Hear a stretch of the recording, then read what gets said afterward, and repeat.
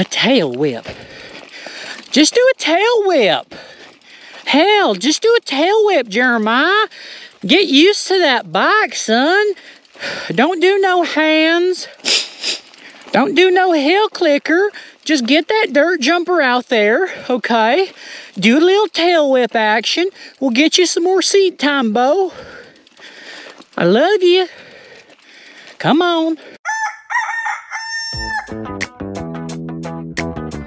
Get off my hand!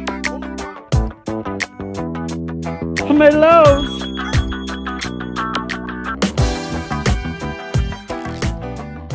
Recording now. My damn seat's crooked. Your seats are always My crooked, seat's crooked, son. Your handlebars are crooked, your seats are crooked. Okay, there we go. Wolftec Nation, thank you guys for tuning into once again another Wolftec Videos episode. And guys, what I have got here is Project DJ. All right, it is the Mongoose Durham 26-inch dirt jumper. We are fixing to take it to the, we got a little Ceder Glades action here in Hot Springs. We got the little pump track back there. We're fixing to take it on there, mess around with it a little bit, and then we're gonna go over to the jumps. We're gonna hit some of that stuff and see what kind of tricks I can pull out today. Might even see a backflip. I don't know. There's no telling. Calm down. One thing, I want to give a shout out to my homegirl, old Trinity. Hooked me up with some Oakley Trail sunglasses, all right? We're going to see how these things do today as well. So guys, without further ado, let's send it. What's the shirt say? Ride it? Ride it like you bought it at Walmart. I Let's, didn't know you were asking me. I thought you were letting them know. let's ride this damn thing like we bought it at Walmart, all right? Let's do it.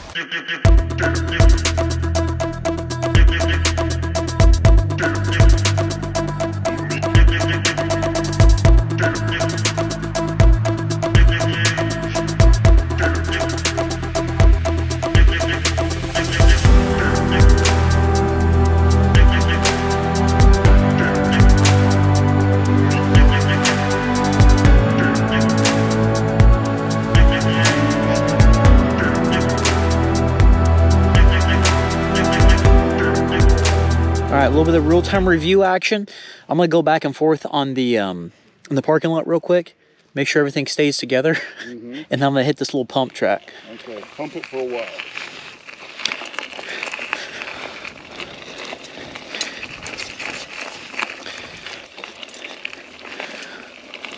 All right, guys, this has been an awesome build. Appreciate you guys watching the dirt jumper build. Now everybody was talking about getting some tan wall tires for this thing, and we probably will, but we just wanted to use some stuff that we had in the shop. And I guess as far as the tires and the wheel set's concerned and the fork, everything else was sent to us pretty much by Berserker Nick. So Berserker Nick, thank you so much. But all right, I think that's enough warming up. Let's see how this 12 is a 12 rear cog and a 28 tooth chainring feel on this little hill. Oh, buddy. Oh, that's going to be hard to pump for sure. It's definitely going to be very hard to do any kind of climbing when we go to the little jump portion. Yeah, I'm gonna have to be walking it up the hill for sure. That's what I told you. I figured you'd have to do. That's a lot of travel up here on this fork for sure, but the 120 is definitely probably gonna be a little bit too much, and we talked about that, getting 100 sooner or later, so we'll probably do that. But it's not too bad right now. It is pretty the front is up a bunch. We got a lot of rise up there on this bar, but that's stuff that we can fix. The pedaling motion is great. It's just cold out here, so it feels like I'm gassed already. Pedaling motion's really good. The grips feel nice. The width of the bars does feel a little long. It is a 780. So I'm curious if we might have to cut those down sooner or later, depending on what kind of tricks and stuff I'm gonna try. Maybe not today, but sooner or later. Everything feels put together and smooth. Nothing feels chintzy whatsoever. And we did put 100 PSI inside that fork right now. Snipping the front up a little bit. And that brake is kind of non-existent the Morocco rear. Look at that.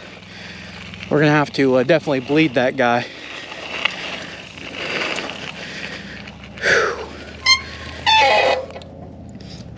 All right, well, that was a little warm-up jaunt. Let's ride over here to the Wolfman.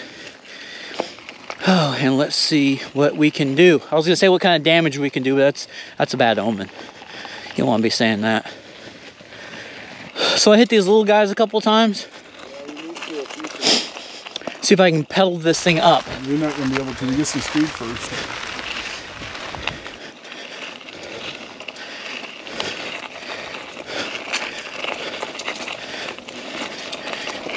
Walk it out. Oh. All right. Oh, we're almost there.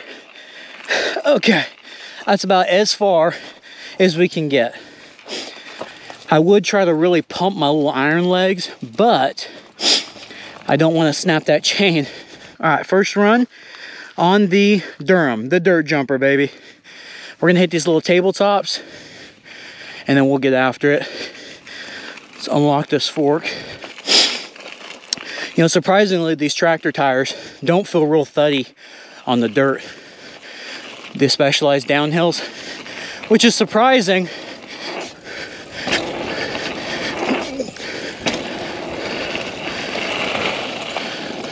Not bad. It was pretty smooth.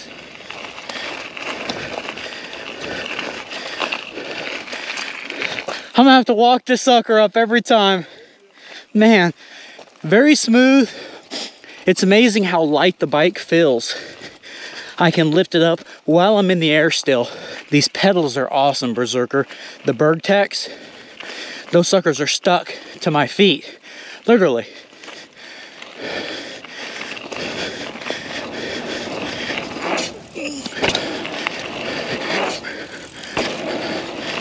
Wow. The way that I can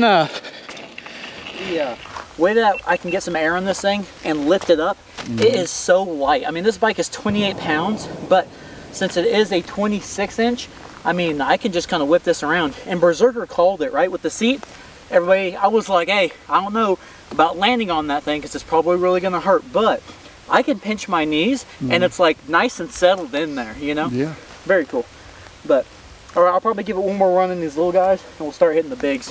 When you go with the bigs the first time, you just basically barely overroll them. Okay. Let me walk back up there. Yeah, walk back up there. You know, I saw a guy at that jump park in Faulkner Bike Park, whatever, in Tyler, Texas, and he had a dirt jumper, and he was walking his bike the whole time, constantly. I was like, man, you gotta pedal that thing. Shoot. I'm so happy I didn't say something to him. This is tough. All right, here we go. Last time on here, and we'll go over and we'll hit the bigs. A little sideways.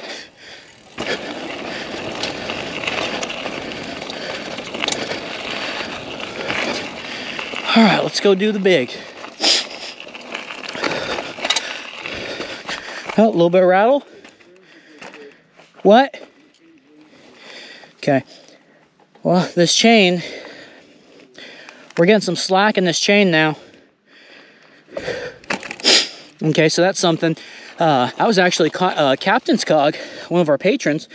He said, I'm surprised you got that chain as tight as you could, but you're probably going to have to resize it again after you ride it a couple times because it'll stretch. Yeah, you completely called that, Captain's Cog. Look at that. I don't know. It's kind of scary since it's a single speed and all. Taking one out and then putting one back in. I don't know if there's enough room in there, so we might have to do is just wrap a chainstay protector in here, guys. But all right, let's get back up to the top. Okay, let's do the big guys now. I'm gonna pump these brakes a little bit. That's what sucks about these Maroccas. You gotta pump them. Okay, we got some brake pressure. A little too far back. Barely cleared that last one. Just got to get in the groove of this thing and we'll start being able to get some more air on these guys. Not bad.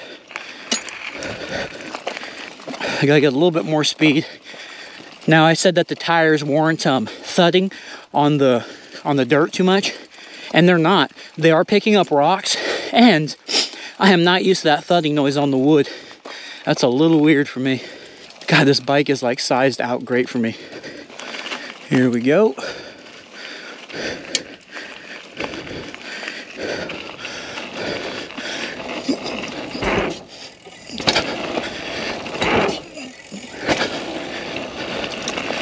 A little better. Get more and more in control of it. I feel like it's so well balanced throughout. I'm gonna try to get a little more air and I'm gonna pull back a little bit more than I am right now. Just kind of feeling things out. I was really wanting to make sure these bars stayed put, and they are. And yes, they are centered. I'm gonna pull back a little bit now. See if I can do a little bar action, maybe see if I can maybe do a little tabletop action. Get this bike laid over a bit.